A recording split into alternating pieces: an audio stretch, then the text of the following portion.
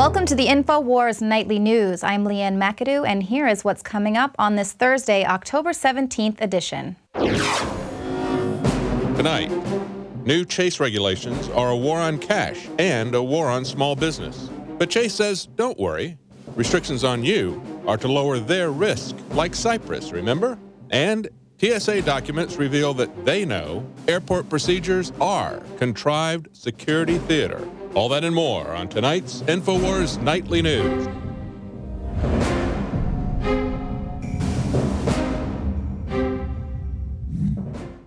Yesterday, Infowars broke the story that Chase Bank would be imposing capital controls on its small business owners. Well, Chase Bank responded to that story after it went viral yesterday by saying that concerns over the capital controls were an overreaction, while admitting that it is imposing limits on cash transactions and banning international wire transfers for business customers. Chase Bank claims the measures do not represent capital controls and instead are merely about streamlining and de-risking. The bank also says that it is removing the ability to send the international wires because there is no oversight in the form of a bank representative managing them. Because, you're most likely sending money to terrorists every time you take your money out of the bank, so you must be monitored. Now, note that Chase isn't concerned about the risk of international money being wired into their bank. They're only concerned about you sending your money internationally. Paul Watson broke this story on Infowars.com, and he points out that in saying that international wire transfers are too much of a risk, Chase Bank might as well be bankrupt because it is telling you there is no money to withdraw. This is where the mega banks have wanted to take us all along, a total cashless society that destroys all privacy and allows them to fine and fee the general population into serfdom. But if you're like me, you're thinking, I'm not a small business owner. I don't have $50,000 in cash transactions that I'm making every month. This is not a problem for me. But it is a problem. It's directly a problem to small businesses and people just like you and me, even though we don't have a lot of money. If we go to the grocery store or a restaurant, in order for those places to avoid paying the fees that are going to come along with large cash deposits, they're just going to stop accepting cash altogether, which means a cashless society, all of our money would be digital in the banks, which means when we see the pending economic crash that's going to happen, we're not going to be able to take our money out of the banks. And it's actually just the perfect setup for the bail-ins, which is what we saw in Cyprus. But according to Chase, everything is fine. There's nothing to worry about. Their response was that these changes were being implemented to better serve our customers. They did not explain, however, how blocking all international wire transfers would better serve their customers. The new restrictions are particularly ironic because JP Morgan Chase is a primary shareholder and thus owner of the Federal Reserve, which has been responsible for sending trillions of freshly printed dollars outside of the country over the last several years. There is absolutely no legitimate reason for why one of the world's biggest banks just restricted the outward flow of cash from domestic businesses to their international contacts, unless, of course, you stop to consider that the United States is and has been on the brink of collapse for nearly a decade. Capital control is an economic strategy designed to limit the transfer of money. It is a strategy implemented only during times of economic or financial stress, and it is usually a precursor to wealth seizure by the state. But you say, it can't happen here. Well, you know what? It can, and it will. In fact, Cyprus-Style wealth confiscation is now starting to happen all around the globe. Poland said in September it will transfer to the state many of the assets held by private pension funds, which may be unconstitutional because the government is taking private assets away from them without offering any compensation. EU finance ministers approved a plan in June for dealing with future bank bailouts. They're forcing bondholders and shareholders to take the hit for bank rescues ahead of the taxpayers. A bail-in is now being organized for the oldest bank in Italy, and the solution to bank failure in New Zealand will see small depositors lose some of their savings to fund big bank bailouts. Even Canada's Economic Action Plan for 2013 proposes to implement a bail-in regime for systemically important banks. So what does this mean for us? Well, what it means is that governments of the world, not just governments here in America, are eyeing our money as part of the solution for any future failures of major banks. But you might be saying, oh, what's the big deal? We bailed out those banks that were too big to fail in 2008 with all that TARP money, and I didn't really feel it. Well, that's because we bailed them out with taxpayer dollars. The bailout is the banksters robbing us collectively and mostly deferred. They just add it to the national debt. But a bail-in is when the banksters are robbing us individually and immediately. They're going directly into our banking account, into our savings account, pensioners. If you're a shareholder, they're going to go after any investments you might have. So when we see things like the banking industry requiring that all regulatory capital instruments include a mechanism in their terms and conditions that ensures they will take a loss at the point of non-viability, i.e., if they're losing money, they'll take yours.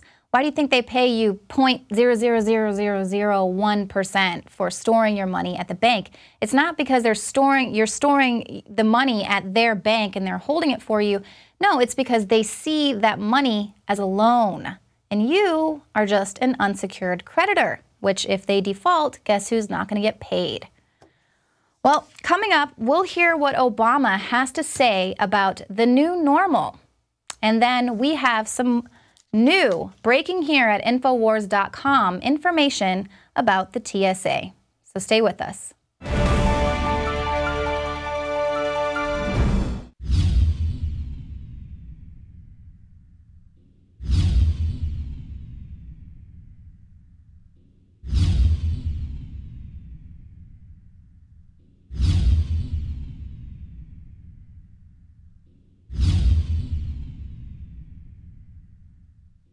Alex Jones here to warn you about some of the most important health information you may ever hear. I'm talking about radiation, radioactive fallout, radioactive particles contaminating the Northern Hemisphere. Conservatively, since the 1940s, the Northern Hemisphere of our planet has more than doubled its background radiation. In fact, that was before Fukushima exploded. Now the levels are going up and up and up. Fish are contaminated in the Pacific, and the FDA, the EPA, and others, they're not worried about it. They've been raising the levels of what they claim is safe radioactive particles. So after more than 2 years of research into how to protect my family, looking at all the literature, talking to the experts, across the board they agreed iodine is key, but of the family of iodine, nascent, natural, non-GMO, non-factory iodine that comes from the earth is absolutely paramount for your thyroid and other functions in the body. The literature, the research, it's there. It's not my opinion. It is admitted that iodine is essential for the health of our bodies overall, and nascent iodine is the best form. Now, we're announcing the launch of InfoWarsLife.com, and we're going to bring you scores of products over the next few years that we're researching and developing. But nascent iodine is the first product we're coming out with because it's so important, and it's also listed as a fluoride detoxer. It does so many other things. Your body needs it, and when you don't have enough iodine, forget the radiation, your thyroid absorbs the sodium fluoride and other things. Nascent iodine and InfoWars Life Survival Shield in double strength at half the cost of the leading competitors. Please visit InfoWarsLife.com today. Well, despite Washington's resolution of the debt ceiling deadlock, the fundamentals for a potential to default remain unchanged. That's why a Chinese agency has downgraded the U.S. credit rating. They say the fundamental situation that the debt growth rate significantly outpaces that of fiscal income and gross domestic product remains unchanged. And they added that Washington's solvency was vulnerable as old debts were still repaid through raising new debts.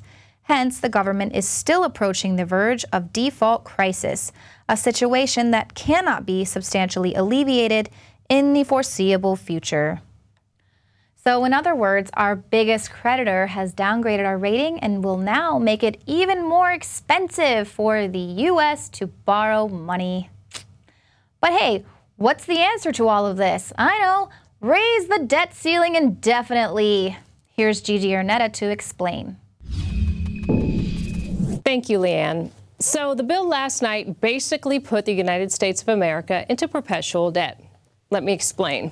What happens now is instead of waiting and deciding on a debt ceiling, our government will automatically default to a higher debt ceiling, which means we're authorizing ourselves to spend more money unless something happens in the House. So basically the guys up on Capitol Hill have a lot of work to do to keep the debt ceiling from automatically going up, which is crazy because who does business that way? And something else to look at. What are the Chinese and the other people that we owe money to thinking? It's like having a credit card and just saying, you know what, I'm going to go ahead and keep charging, and the person who's loaning us the money has no power over that. Well, in theory, the way we're doing it anyway. So I'm sure that the Chinese right now are frowning at the fact that we just think we can keep spending. Again, this bill is available online. Back to you, Leanne. Oh, but that's okay. Just ignore that. It doesn't make any sense. But overspending is the new normal now in the Obama administration. And if you have a problem with that, King Obama says, ignore the naysayers. All of us need to stop focusing on the lobbyists and the bloggers and the talking heads on radio and the professional activists who profit from conflict and focus on what the majority of Americans sent us here to do. What are you still doing here? Did you not hear your dear leader? He said to ignore us here at the truth-telling media and just allow him and his ilk to continue doing the job that they're there to do. Destroy America. That's right. He wants you to ignore the fact that under Obama, our deficit is off the charts. And he wants to continue to just increase spending in his diabolical pursuit of destroying this country. He wants you to just listen to him and his mainstream media bootlickers and look away, just look away as they rob us and future generations of our livelihood and our sovereignty. He wants you to look away from the outlets that give you the cold, hard facts about what's really going on and just focus your attention on the media that wants to continue not reporting on reality. Don't believe me? Well, when was the last time you heard the mainstream media reporting on the debacle that is Obamacare?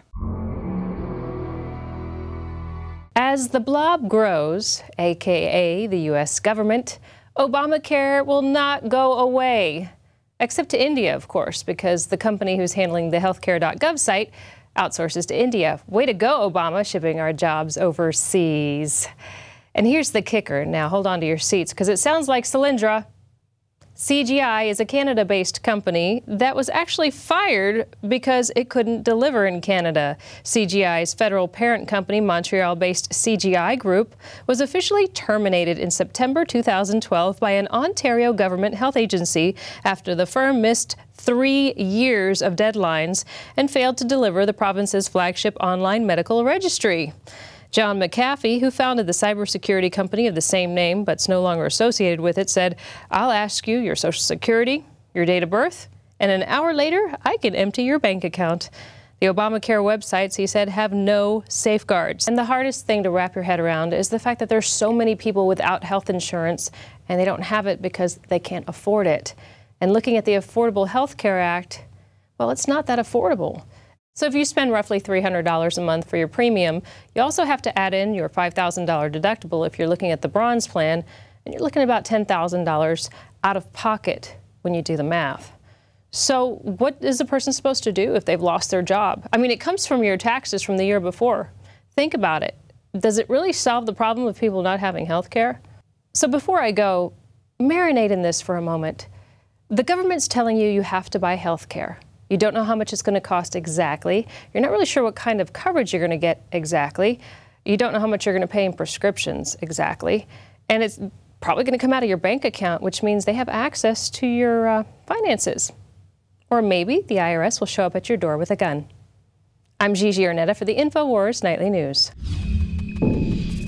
So Obama wants you to ignore the bloggers and Infowars and Obama scare. But what he also wants you to ignore is the government's own assessment of the TSA.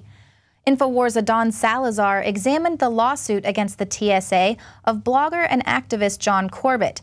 The TSA redacted what he learned in his discovery, but our writer Adon did a little digging and compared it with the unredacted Pacer.gov version, where the TSA admits what we've known all along.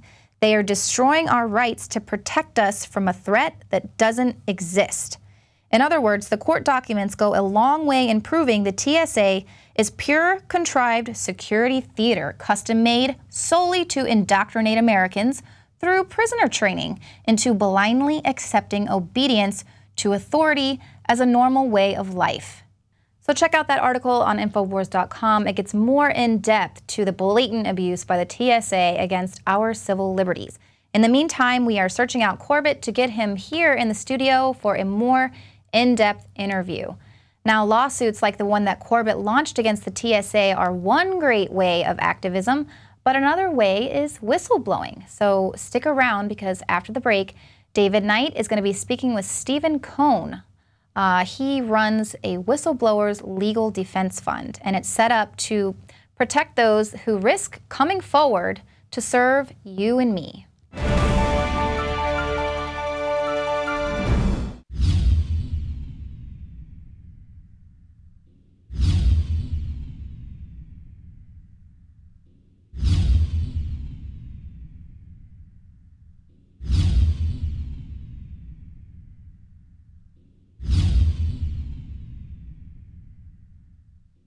Many anthropologists and archaeologists believe that before man even discovered the power to harness and use fire, we were involved in agrarian activities.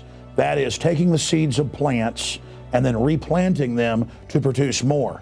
The very foundation of our modern civilization and human culture is centered around the planting and cultivation of edible plants. Here are some of the amazing deals at Infowars Seed Center at InfowarsShop.com. The Survival Seed Vault by My Patriot Supply features only the finest survival heirloom seeds for a robust and hardy garden, even in the toughest times. We also have starter varieties of the deluxe seed packages for fruit, salads, salsa, peppers, medical herbs, and more. Go to the Infowars Seed Center at InfowarsShop.com. And remember, the revolution against tyranny is growing. Introducing Pro One. All of your filtration in one system, portable, on the go. No more do you have 2 or 3 filters to just reduce sodium fluoride. You have a system that cuts out the sodium fluoride and up to 95% of hydrofluorosilicic acid. Advanced manufacturing technology combines silver-impregnated white ceramic with new Aquamedics advanced media for removal of fluoride and other heavy metals, all in one filter element. It is the only one that does it, and out of the gates, we have it discounted at 10% off with promo code WATER. This is the only system that in one unit helps reduce or remove pesticides, herbicides, chloramines, ammonia, and chlorine, hydrofluorosilicic acid, the most common form of fluoride not covered by other fluoride filter brands, and sodium hexafluorosilicate. Get your Pro Pure with the new Pro One filter today at InfoWarsStore.com or by calling 888-253-3139. Whistleblowers are first line of defense against criminal behavior in our government, especially. We believe that they're heroes, and we're going to be talking to someone tonight who has spent decades helping whistleblowers with legal advice and with several books that he's authored. Stephen Kohn, and he's with the Whistleblower Legal Defense and Education Fund. Welcome, Mr. Kohn. Hello, how are you? Doing fine. Tell us a little bit about your organization and the services that you provide. You've got a legal defense fund as well as whistleblowers.org. Yeah, the National Whistleblower Center, I helped found it in 1988. We are exclusively whistleblower support. We're nonpartisan. You can blow the whistle on a Democrat, Republican, big business, whomever. We are there for the whistleblower. Our niche, we're well known for the quality of our legal representation. We have a defense fund. We're led by lawyers. I'm an attorney also. And for the last 30 years, we've been perfecting the art of effective advocacy for whistleblowers. You've written several books going all the way back to the mid-1980s on whistleblowers, and I guess one of the things that people need to understand, we talked recently to a whistleblower from HSBC, so it's, as you point out, it's not just government, but it is corporations and illegal activity that people might see in corporations. But primarily here, we're kind of focused on government. And so I guess one of the things that concerns us is that when people come forward with criminal activity and behavior that they see, it's kind of a sign of just how perverse and complete the corruption is that the government typically comes after them rather than correcting the problem, as we've seen with Edward Snowden.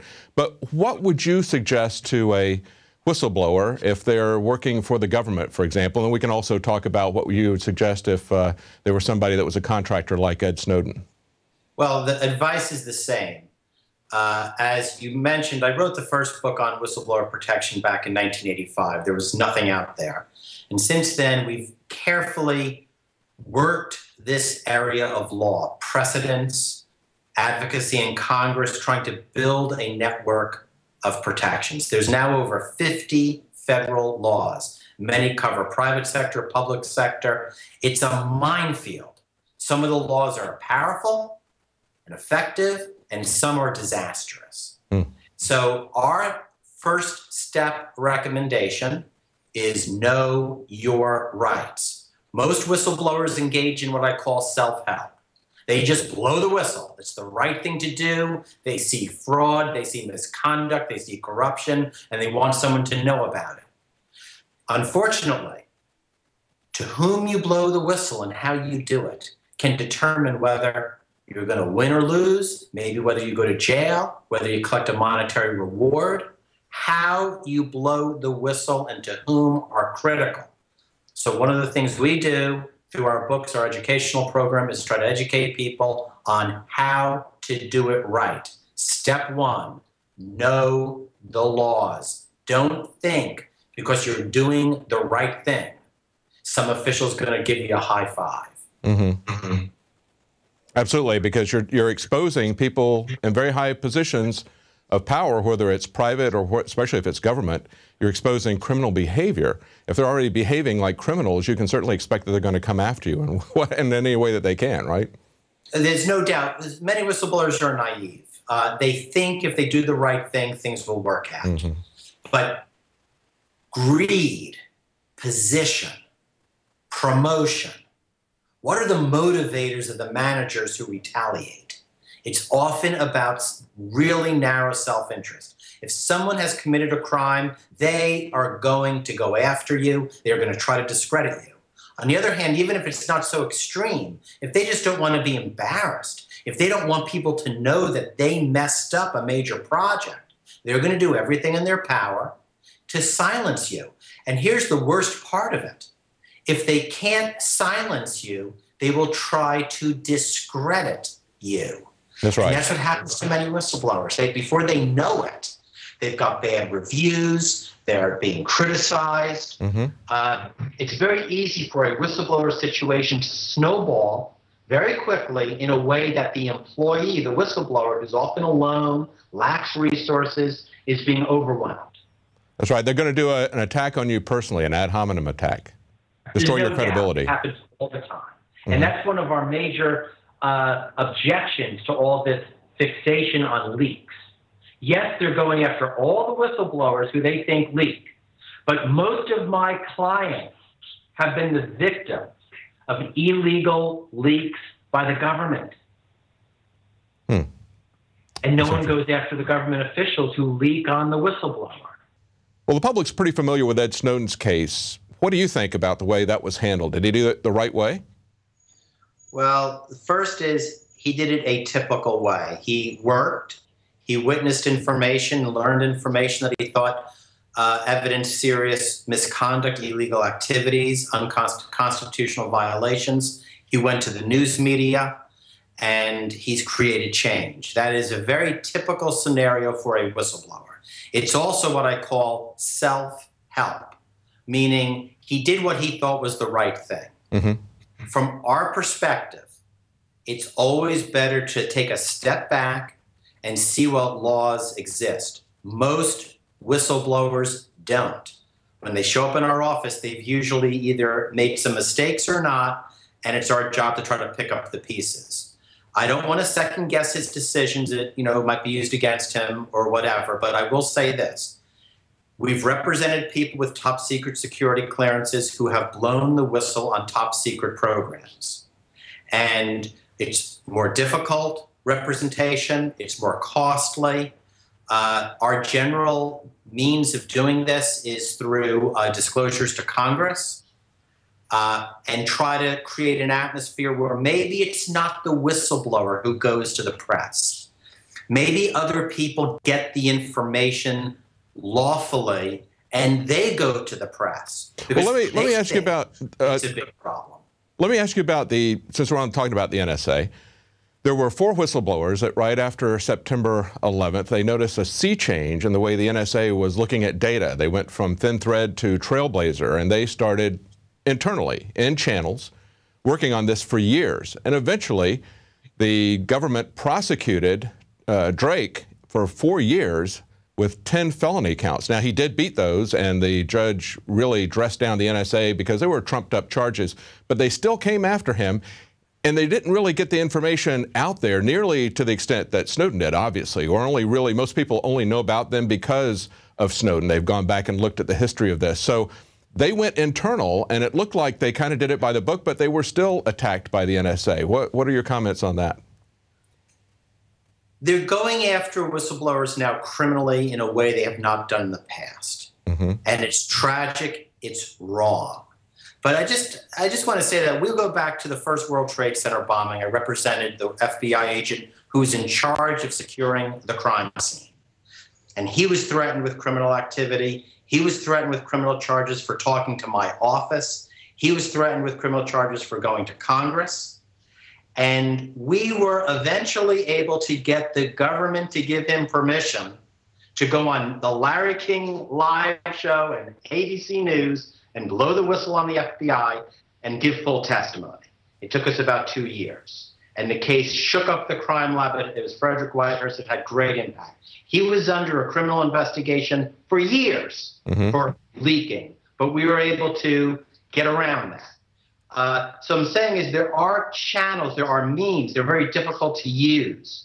Most whistleblowers don't. What's outrageous here is that everyone has forgotten that in 1968, the U.S. Supreme Court held that government workers can go to the news media and blow the whistle about government misconduct. Yes. All of these investigations are acting as if that Supreme Court decision didn't exist. Yeah, and that's kind true. Of dumbfounded to me. They're kind of acting as all this constitutional anyway.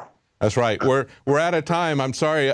They're acting as if the Constitution didn't exist. You're right. Exactly. They're just ignoring it. And what you have to do is you got to put yourself right there with the First Amendment and say, we have rights to blow the whistle. Okay, great. We're out of time. I want to encourage people to take a look at your book, also to be aware of your organization. Tell us again what the organization is. It's whistleblowers.org, and the book is The Whistleblower's Handbook. I urge any person thinking of blowing the whistle to get the Whistleblower's Handbook, the guide to doing what's right and protecting yourself. Great. Thank you very much, Stephen Kohn. Thank you for your efforts. It's very important work that you're doing. Thank you. Thank you. Good day. Well, it's very important information from Mr. Kohn, and we certainly appreciate the work that he and his organization have done to help whistleblowers. Now, if you want to help Infowars, you can become a subscriber to Prison Planet TV. Up to 10 people can watch that simultaneously as you watch it. It's a great way for you to blow the whistle on what's going on in the news in a way that you're not going to hear elsewhere. Now, stick around. Right after the break, we have some more special reports. Stay tuned after the news for more special reports. Now you can watch The Alex Jones Show live as it happens at Infowars.com/show. You'll find links to all of our content there and a free 15-day trial for Prison Planet TV. More than 60 movies and documentaries all in one place at Infowars.com/show.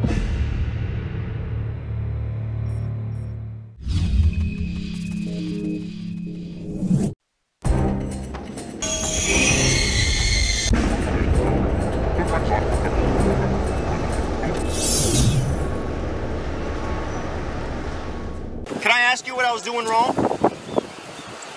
Until I can find out you can legally have a gun. So you can just stop anybody in the world For rudely displaying, yes. Oh, how am I rudely displaying a gun? I'm walking. My name's Jonathan Garcia. I'm with Open Carry Texas, and I'm out here today to show my support for Master Sergeant C.J. Grisham. The Master Sergeant who was unlawfully arrested and disarmed over in Temple. His trial starts today. How are you feeling about the proceedings so far? Well, it's all been procedural right now, just picking a jury. Again, I don't think I have anything to worry about. The facts are on my side, and the case is going to unfold that way, and I'm going to walk out of here a free man, and then I can begin to hold the people accountable that put me through all this. They asked the jury who was familiar with the case, who had seen the video. About half of them stood up. I think it was more than half. I think it was like 80% of the people stood up and said they were familiar with the case. So do you think that's good, bad, indifferent? You know, it's hard to tell. There are a lot of people who are familiar with the case that completely believe that I'm in the wrong. I call them statists.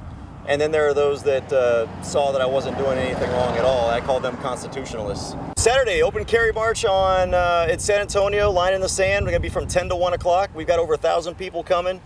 And it's gonna be a great big event. All kinds of groups and organizations coming together to spread the word about open carry. So be there, San Antonio at the Alamo, 10 o'clock this Saturday, October 19th.